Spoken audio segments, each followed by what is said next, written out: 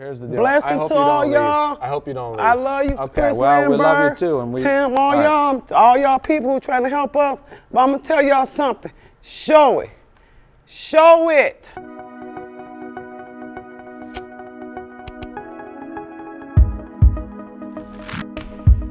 This is the worst area, a lot of people say, in Detroit, but it's also home, the zip code, to the highest population of youth in Detroit.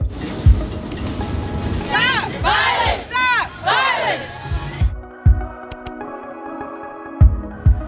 Because someone has to care that entire blocks of a city are evaporating right before your eyes.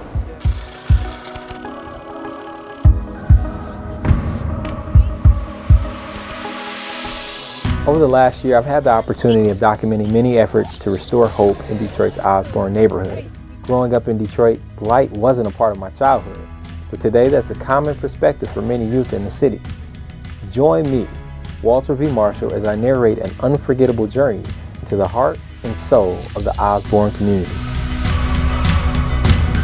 And people are coming to the city, and restaurants are opening up, people are moving in, businesses are coming, and that's how it starts. But I am a firm believer that Detroit is going to be vibrant. And to hear the high school students excited about their new library, their new cafeteria, their new gym, hundreds of houses boarded up in the neighborhood.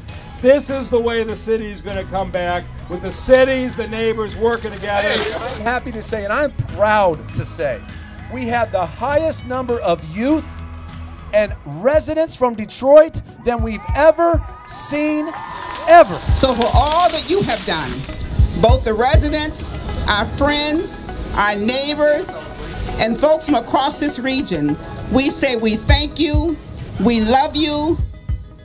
Life in Osborn.